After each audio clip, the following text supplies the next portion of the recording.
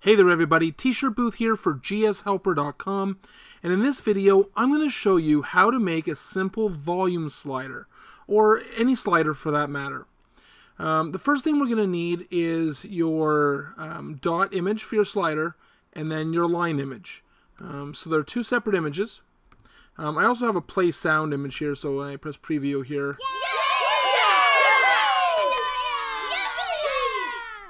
so I'm going to show you how to make a slider to turn that volume up and down. It's really quite easy. There's just a few steps. The first thing we're going to do is create a game attribute. And it's going to be a real attribute. And the reason why we're using real attribute is because we're going to be in the decimal points. And we're going to call this volume. And we're going to leave it set to 0. And now we're going to go into this slider, which is the circle or whatever you're using for the dot. And we're going to create two self attributes. And for these, they're both going to be index. And then we're going to call the first one slider min. And the second one slider max. Now, in order to find the min and max, what you want to do is you want to drag your slider to the spot where you want it, open it up, and check out the X position, write it down, and then bring it to the other side, open it up, and check out the X position. Now, I already know the two X positions for mine, so I'm just going to put this back to the center here, and I'm going to open it up, and for my minimum, I want it to be 57, and for my max, I want it to be 423. So which means when I'm sliding it, it's not going to pass this side or this side. I'm going to go back into this actor, and we're going to create a rule. And we're going to say when touch is pressed, we want to constrain attribute, self, position.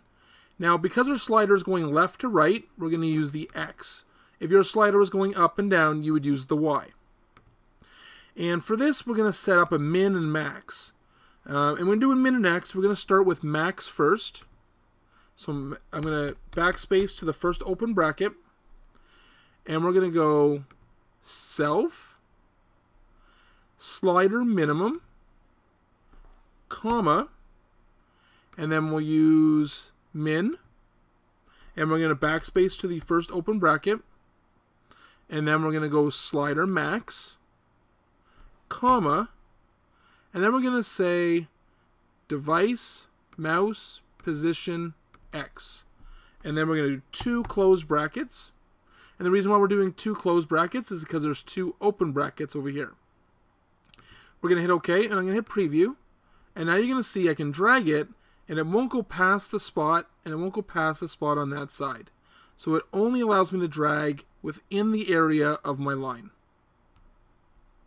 Now what we need to do is tie this to the volume.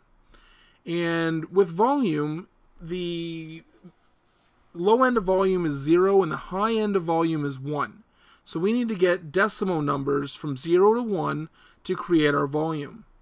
And by doing that, it's simple as adding a constrain attribute. And we're going to constrain game volume 2. And then there's a little bit of math here. We're going to go floor. And we're going to backspace to the open bracket there. And we're going to go self position X minus self slider min.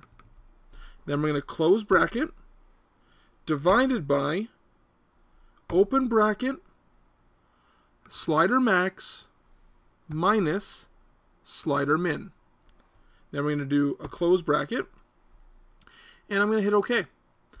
So now you won't be able to see it, so what we're going to do is we're going to create a text attribute here.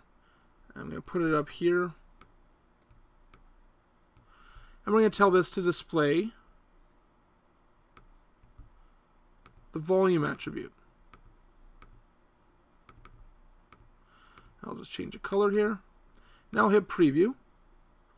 And now you'll see as I slide it from one side to the other, it goes to 0 to 1. So now we're going to tie this to our audio. What we want to do is I have my play button that plays the audio, and right here for volume it says 1. We're going to hit the E, and we're going to connect that to the game.volume. Now we're going to hit preview, and I'm going to hit play sound. And as you can see, I just turned it off and turning it up.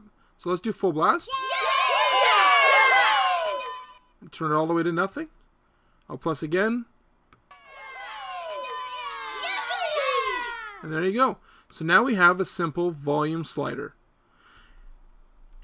Head on over to GSHelper.com and you can download this file absolutely free. It'll be underneath the video. And I'll see you guys in the next episode.